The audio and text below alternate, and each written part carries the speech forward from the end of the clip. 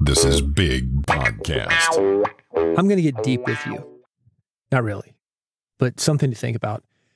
Halloween is this week. It is the most popular holiday for adults.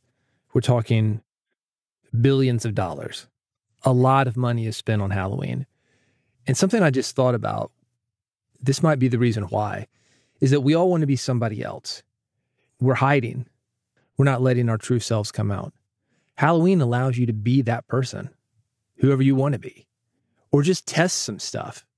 One night you get to do that thing that you're afraid to do otherwise.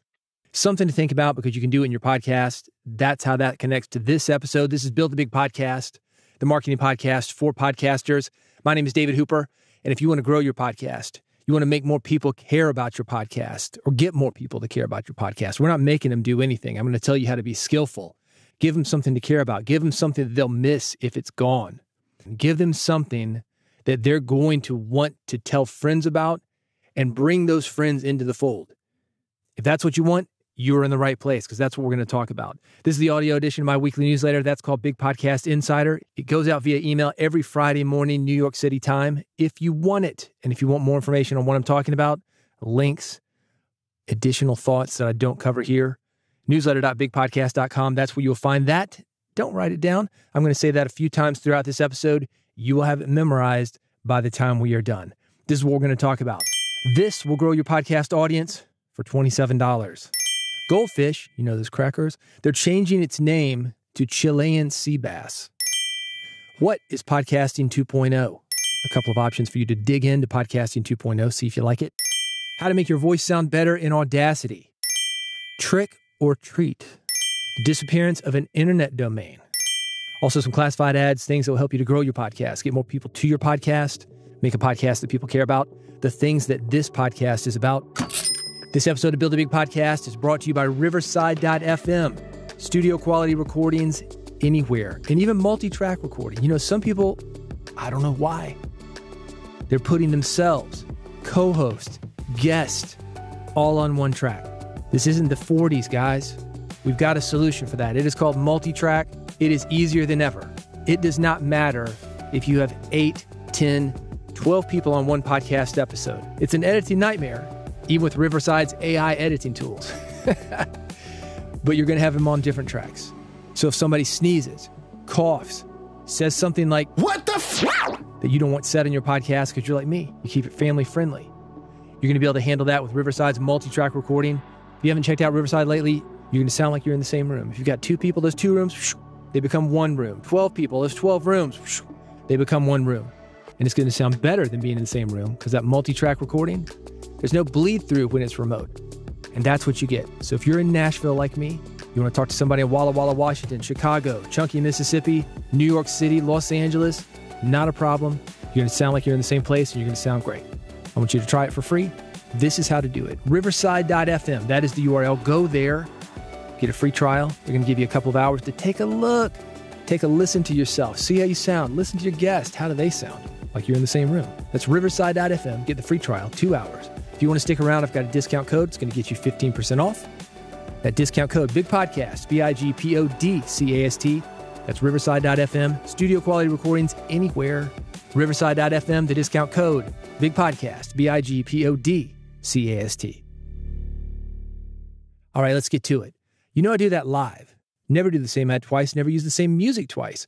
And if you're wondering, how does he end perfectly when the music is done? Post-production, my friends. That's editing. I'm not that good. Kinda. I mean, I can fake it sometimes. But post-production, that's how to do it. I'm sitting here all alone in my 5x8 room, a tricked out walk-in closet, getting everything on tape. That's part of it. Then I go back, I edit, put in the music, put in sound effects like this. That's how you know that I'm going from one thing to the next thing. And when you hear this sound, that's how you know to go to newsletter.bigpodcast.com if you want more information on what I'm talking about, all the links, additional thoughts, photos. It's all there, newsletter.bigpodcast.com. Let's get to it. This will grow your podcast audience for $27. I'm in the middle of a 30-day solo podcast challenge. I started it this week. It is not too late for you to get in with the current group. And you will get 90% off the normal price. For you, $27. That's it. No catch. It's a training that's going to help you improve your hosting skills, but also clarify your message. You're going to meet podcasters who are serious about getting better together. It is the cheapest way to work with me one-on-one. In fact, it is so inexpensive, $27, that you might find it hard to believe. You think, wait, there's no way David's going to work with me personally for just $27. Yes, I am. I'm testing out a new system. I want to put as many people through it. As I mentioned, we started it earlier this week. People are loving it. It's a lot of fun too. 30 days of solo podcasting. If you're nervous about it, don't be. You're going to be going through it with other people who are doing the same thing you are, jumping behind the mic, taking chances. It is a safe space for you to experiment. I would love to work with you. You can find more information about it. Get that special link to get the training for 90% off. You will find it at newsletter.bigpodcast.com. This is issue number 204. By the way, if you've got questions about this, do feel free to reach out to me. I'm on Mastodon, I'm on Blue Sky, and I'm on Threads. You can find those links. That's right, newsletter.bigpodcast.com. Let's talk about Big Podcast AMP. If you like the newsletter, if you like this podcast, you're going to love Big Podcast AMP. Audio monetization program. That's what AMP stands for. It's a personal coaching program that's going to help you do three things. 1, grow your podcast audience. 2, get people talking about your podcast. And 3, make more money with your podcast and podcasting skills. I've got the details at bigpodcast.com/amp. That's bigpodcast.com/AMP. Goldfish is changing its name to Chilean sea bass. I'm talking about goldfish crackers, not actual goldfish. I guess it's kind of a bougie snack. They're trying to make it more fancy. That's why they're calling it Chilean sea bass. It is loved by kids. Kids don't know what a Cheez-It is, but they know what goldfish are. But here's the deal. There are a lot of options for snacks. And there are a lot of cheesy options for snacks. Talking to you, Chester Cheetah. So as a stunt, Goldfish, they have changed their name to something more grown up. Chilean sea bass. It's a fun rebrand, and that's the option that you've got for your podcast. That's a great way to get people talking about what it is that you do or what kind of crackers you make. We're getting ready to go into the holidays. I mentioned Halloween. We've got Thanksgiving. We've got Christmas and other religious holidays. Diwali is this week. These are all great opportunities for you to have a fun temporary rebrand on your podcast. You know, IHOP, International House of Pancakes. They did a temporary rebrand. They changed the P at the end to B, International House of Burgers. They wanted people to know they have more than pancakes. It got a lot of attention. Probably got them some burger business. I don't count their money. But regardless, a clever thing to get people talking. Could you do it with your podcast? Yes. I've got more thoughts on this in writing. You want to see that Chilean sea bass box? Got it. Newsletter.bigpodcast.com. By the way, if you've seen any good or bad rebrands, do reach out to me, Mastodon, Blue Sky, or Threads. I would love to hear about them. If you're doing a rebrand of your podcast, would love to hear about it. Might feature you here and in the newsletter. At where? Newsletter.bigpodcast.com. This is issue number 204. What is podcasting 2.0? There's a lot of hype around podcasting 2.0. Also lots of opinions on it. I'm mentioning this because as a podcaster, I think it's important for you to know about things like podcasting 2.0. At the same time, it's in the very early stages. Do you need to really worry about it? Keep tabs on it. Be aware. The general public has almost no idea that it exists, but you may care about it because there's some big upgrades for podcasts that do podcasting 2.0, like letting listeners leave messages, letting listeners donate money directly to you. I've got a couple of new podcast players. I'm going to talk about them here in a second. If you want to play around with the features and get an idea of how it works, you're going to want to check one of these out. These players, not as slick as a lot of the more developed players, Overcast, Apple Podcast. I use something called RSS Radio, but they are coming along. Eventually, podcasting 2.0 probably will be accepted by Apple, by Spotify. When that happens, then the tides change. Then more people come on, they find out about it. Again, it's not all bad. You can get paid directly. Listeners can leave messages. RSS, a lot more information can be in the feed. For example, if you're a guest on a podcast or you've got guests, the guests can be tracked via RSS feeds. So it wouldn't be like it is now. My guest this week is David Hooper, and I've got alerts for that. Google Alert, Podchaser has alerts. I will know when episodes with me are published. It would be something more specific. My guest is David Hooper of Big Podcast without saying David Hooper of Big Podcast, because I'd have a number, a barcode, the mark of the beast, something that would tie everything that I do together, connect it with me, let people who want to hear from me know about it, and also let me know about it. Anyway, if you want more information about this, I've got more thoughts, and I've got some resources linked at newsletter.bigpodcast.com. This is issue number 204.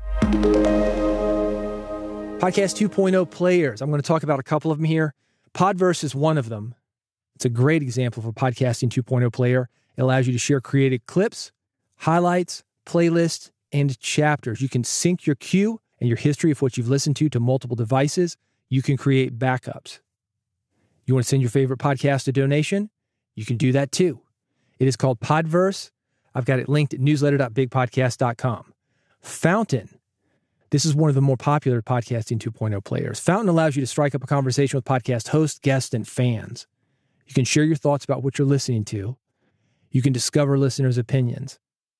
I love that. I love the community of podcasting. We're all listening to the same thing because we're interested in the same thing. And these are very niche topics. You're listening to me because you are into podcasting. And you're probably one of those podcasters, you're not just on the fence, you're in it, man. And you love talking about podcasting, thinking about podcasting, making podcasts. Not everybody's like that. What if you could find other people that felt the same way? Well, you can. Podcasting 2.0 puts these communities together for you. Fountain is a great player. It's got an editing tool. You can share an audio clip from a podcast with your followers in seconds, turn clips into eye-catching videos with subtitles to share on social media, and listeners also get paid. Is it a lot? Probably not. Listening to podcasts does not pay a lot, but it does pay something. It's more than free. That might be something that's helpful to your podcast. Side note, I was a member of the Y for years. And they had some kind of reward program. Every time you go to the gym, you get a point, cash in the points, you can get something. I knew a guy at the gym. He was trying to get people to sign up for it. He's like, you got to. It's free money, man. Do it. I said, okay, cool. So I sign up for this program. I get points every time I go to the gym. Completely forgot about it. And I went to that gym about 20 years. I was in there 6, maybe 7 days a week. A minimum of 5 days a week. For 20 years. Those little points added up. Eventually, this thing goes away. Hey, man, you got to use your points. I said, oh, I got points? Completely forgot about it. I've racked up tons and tons and tons of points, which is good because it took tons and tons of points to get what I wanted. I think I got a Norelco razor or something. Very practical. You can do something similar like that with Fountain. If you want a link to Fountain, I've got it. Newsletter.bigpodcast.com. This is issue number 204. How to make your voice sound better in Audacity. Quick side note, I'm using Audacity 3.7. It was just released today. It is excellent. The modern versions of Audacity are faster. They are better. The plugins work. People say, I don't like Audacity because of destructive editing. Well, they've got non-destructive editing now. So if you can't make a decision, you're good to go. AudacityTeam.org for that. 3.7 is out.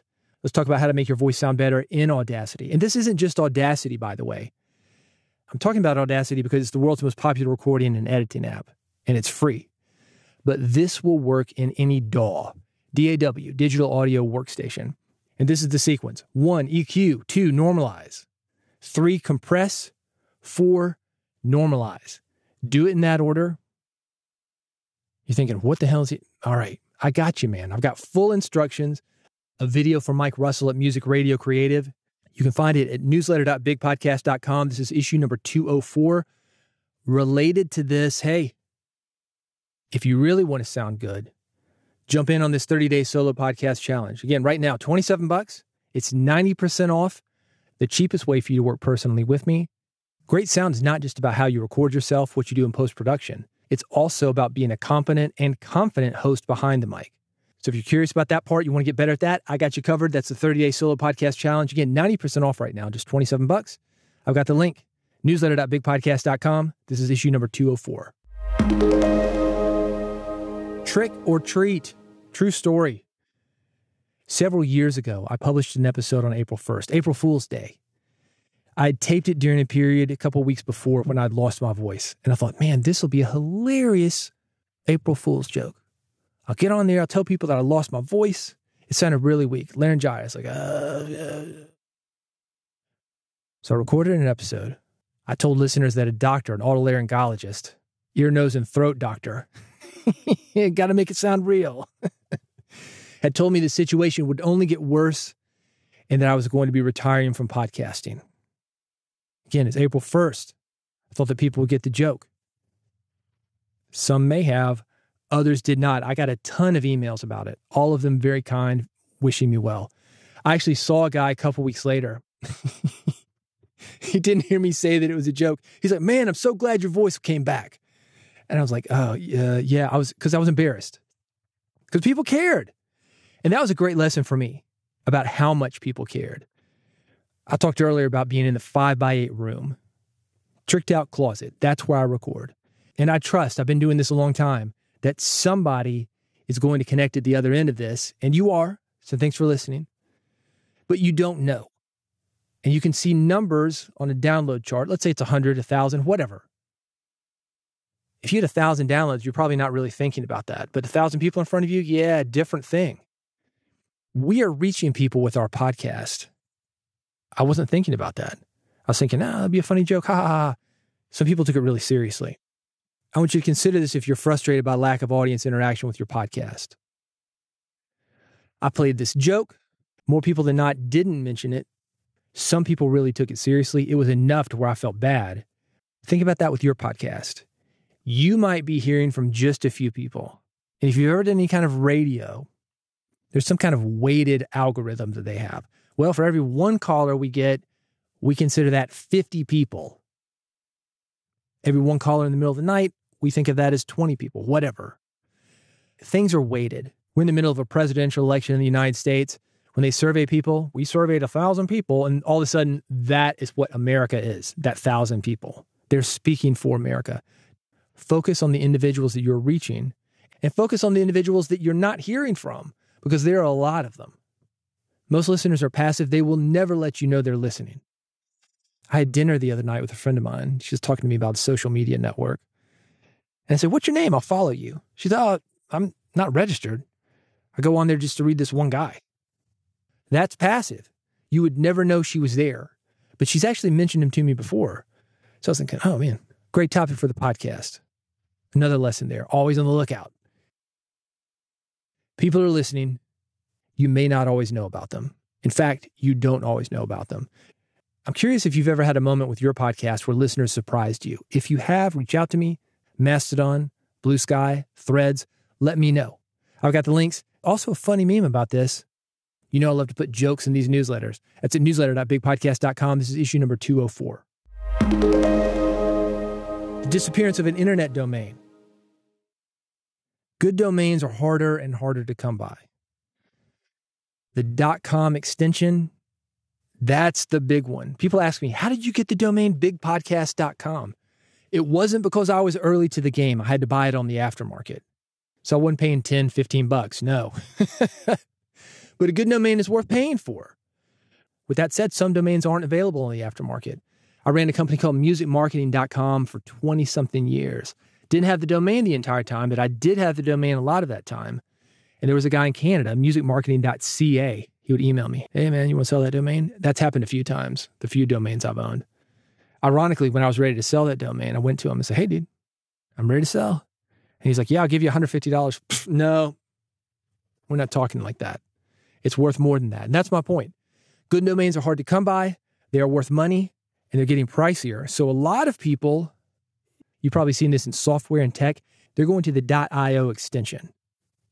All domain extensions mean something. Many are connected to a specific location. .me, that's popular. Montenegro. In Montenegro, they are making a lot of money off the .me domains. That's why you see them in all sorts of conferences saying that's the next big thing. Is it? None of them really compete with .com, but .io, that's close. It's from the Chagos Islands. Here's the deal, though. The UK government, they're letting go of their control of Chagos Islands. And because of that, Millions of .io domains are disappearing. I mention this here because you should always do what you can to control your online address. It needs to be an online address that you own, and realize that you don't really own it. You're renting it. 10 or 15 bucks a year, sometimes a little bit more. I would consider running your RSS feed through a wrapper that is attached to a domain name that you control. Is the domain you control going to be perfect? Is the domain name you control always going to be under your control? Well, not if there's some kind of change in government or change of the name of the nation. So that's a risk. .com, probably pretty safe. FeedBlitz, if you've got a .com domain and you want something like feed.bigpodcast.com, which will get you the feeds for this podcast, that's a good way to do it. I do not want my feed attached to a certain hosting company because you might switch hosting companies. Hosting companies come and go too. That is a very volatile business. It is very competitive. I was at a party for a hosting company last week. I was talking to the boss. Just happened to sit by me. Just a stroke of luck. They were maybe 30,000, and the big boy of podcast hosting, media hosting, they were about 80,000. These guys have surpassed them. Those old school podcasting companies. Maybe you've been with one for a while.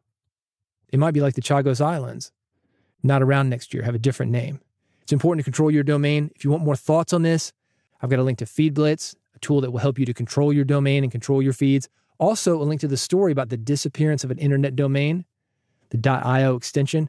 That's all at newsletter.bigpodcast.com. This is issue number 204.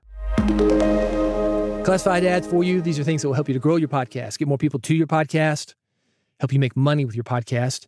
NoteJoy. It's a great way to simplify your podcast production. It makes podcast production with guests, co-hosts, and producers very easy. It's like Google Docs, but fancier. You type your stuff on your computer. They type their stuff on their computer, their phone, whatever. Anything that you're using, a tablet, they got it. You get all your notes together, boom. Collaboration is done. You get a great episode. It's called NoteJoy. I've been using it for several years. It is a wonderful service. You can find more information about it at newsletter.bigpodcast.com. AudioPen. It's the easiest way to convert messy thoughts into clear text, including podcast outlines. You just hit record and start rambling. This is an iPhone app. Hold your phone up to your mouth and talk. I want to talk about this and this. Nope, I don't want to talk about that. Made a mistake. I want to talk about this instead. And this and this and this. Here's the order that I wanted in. 1, 2, 3, 4, 5. Whoop, take out 3. It's that smart. It'll listen to you, transcribe everything, spit out great episode notes into AI any way that you want them. You talk, AudioPen does the rest. There's a free trial. I've got a special link for you at newsletter.bigpodcast.com. Hey, thanks for listening to Build a Big Podcast. If you want to subscribe to this podcast and never miss an episode, this is how to do it. bigpodcast.com/subscribe. 3 buttons for you, one for iPhone, one for Android, one for RSS. Go there right now. Pick the one you want. That RSS feed, by the way, feed.bigpodcast.com. That is the domain. But the subscribe page, that's bigpodcast.com/subscribe. When you go there, you can subscribe to Big Podcast and never miss an episode. So do it. Do it right now before you forget. bigpodcast.com/subscribe. While you are on the site, be sure to check out the newsletter right now. As I mentioned, we have just started the 30-day solo podcast challenge. If you want to be a better host, if you want a more compelling message, if you want a podcast that people care about, I'm going to work with you one-on-one to do that. And this is the cheapest way to do that. You're helping me test a new system. I'm going to sit down with you and work with you personally for the next 30 days. That is personally. That is me and you. It is $27, 90% off. You'll find more information about it. The coupon code, newsletter.bigpodcast.com. Again, go there right now before you forget. I'll see you on the Solo Podcast Challenge, and I'll see you on the next episode of Build a Big Podcast. This is the Big Podcast Supercomputer with behind-the-scenes info for podcasters. The original recording for this episode was 37 minutes and 40 seconds. Approximately 14 minutes of tape, roughly 37% of what was recorded, has been removed.